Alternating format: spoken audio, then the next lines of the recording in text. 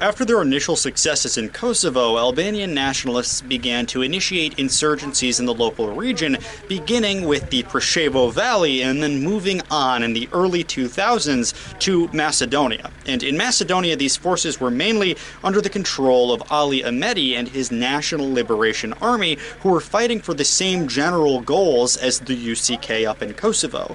On August 10th of 2001, about 100 Macedonian army reservists were moving up through this village here behind me, Ljuboten. And it seems to be that there was a landmine placed at the entrance of the village, which went off as a vehicle crossed it, killing 8 army reservists. Now, when questioned about this, Ali Ahmedi denied placing the landmine there. He said it wasn't a NLA landmine, it was most likely a landmine placed by the Macedonian military in an effort to prevent rebel access to this village, which is, by and large, mostly ethnically Albanian and Islamic. However, 2 days later, the Macedonian army moved in on August 12, 2001, and began reprisal attacks. Immediately, they began shelling the town from the hills surrounding it and firing down on civilians from a helicopter, killing an elderly man and a 6-year-old. And then they moved into the village and mostly shot the rest of the massacre victims in the back of the head, but there was one man that they stabbed to death in front of his elderly paralyzed father.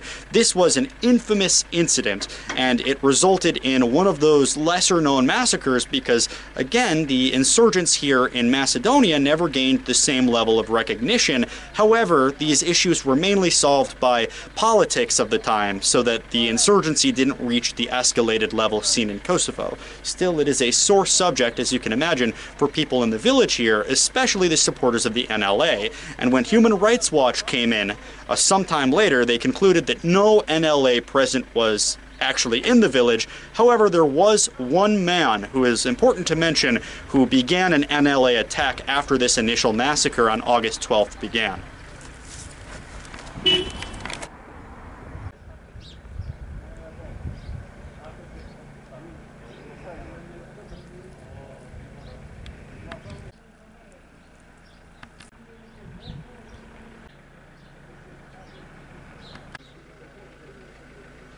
The only account I can find of an NLA member being killed in the village of Ljuboten in relation to this massacre is that of Muzafer Agushi, and it must be remembered that the NLA would maintain a presence in these villages, and much like the UCK, they would make their presence known, they would kind of get locals accustomed to them being in the local area, and then when state security arrived, they would usually leave, and they built up a rapport with the local community, although not outright material support.